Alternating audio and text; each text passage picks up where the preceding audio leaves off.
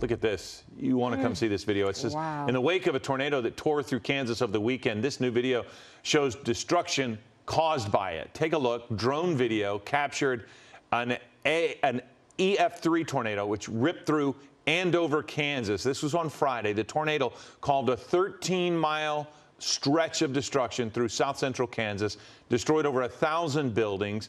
4 people were hurt. No one died. People sheltering inside a YMCA showed the destruction after they came out. Holy! Oh my God! Oh my God! The city's fire chief said it will take years for Andover to recover from the storm. He said the city still has scars that ripped through Andover.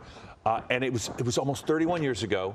And when I saw this video, I immediately started sending texts to friends of mine because I lived through the tornado that was in Andover 31 years ago, 1991. 17 people died back then. Wow. And it's we were talking about it before the show. It's much like the Northridge quake here. It's just anybody knows it. Bam. Eso que está dando vuelta ahí es un tornado.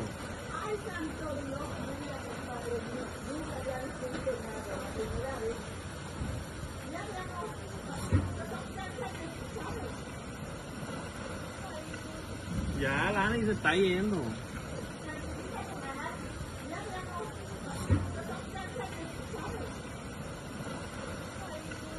Ya, Lani se está yendo. Residents in northern Puerto Rico witnessed a rare tornado sweep across the city of Arecibo on Sunday as severe thunderstorms rattled the island during the afternoon hours. Several views of the swirling vortex emerged across social media from locals who captured footage of the flying debris and downed palm tree fronds. After crews surveyed the damage on Sunday, forecasters with the National Weather Service office in the capital city of San Juan gave the twister a preliminary rating of an EF1 on the enhanced Fujita scale, defined by winds ranging between 86 and 110 miles per hour. Further damage assessments will continue to compile more information about the event, and the final rating of the tornado may change. Tornadoes are a rarity in Puerto Rico. The island is far more prone to hurricanes, having been severely impacted by storms such as Maria and Irma in 2017. On average, the island is impacted by a tropical cyclone once every year or two. The last recorded tornadic event in Puerto Rico was in September of 2019.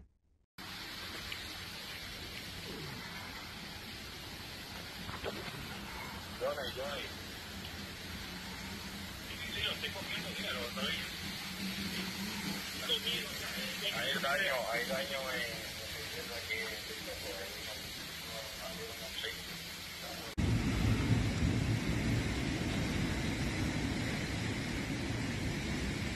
Guarda todo, Señor.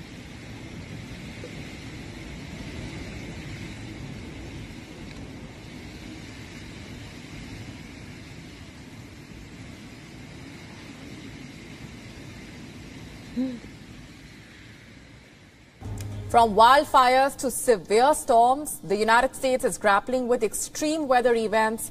Recently, a massive tornado tore through the town of Fort Stockton in Texas. Eyewitnesses recorded footage that showed the destruction caused there. According to the local police, the storm damaged several mobile homes and tipped trucks onto their sides. However, the police did not report any fatalities. On Monday, the National Weather Service Department issued red flag warnings for southwest and western Texas. The warning was also issued in southeast New Mexico, a state already grappling with wildfire outbreaks. Earlier, tornadoes created havoc in Texas. Nearly 24 people were injured.